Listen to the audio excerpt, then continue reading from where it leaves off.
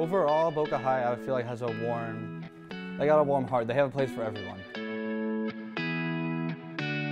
I do believe everyone's treated equally at Boca High, and that's why I love coming here. We make sure we have each other's back, and we also make sure that everybody else around us has each other's back. This is Kosher Food Club. We're trying to bring everyone together, a big melting pot. You don't have to be Jewish to come in here. It's more of a place for people to come and more learn about Judaism and our rich culture and enjoy some good food. How are the latkes? How are the latkes? It's a place for kids to come and just feel at home.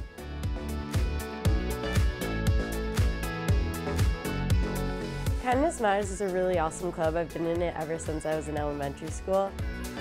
Basically just a way that we can do a bunch of good things for the community. An example of a project our club has worked on last year was with this other organization called Connected Warriors, which is basically where you do yoga for like veterans. I think that no matter what age you are, you should always exemplify kindness.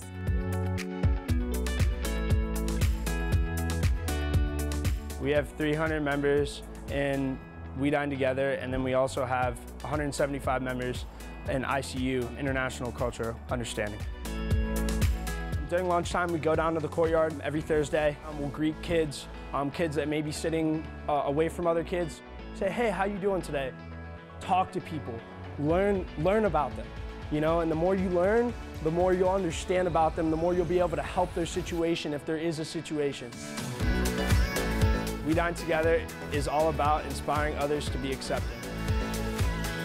Kindness Matters is all about gratitude, compassion, and kindness. Kosher Food Club is all about acceptance.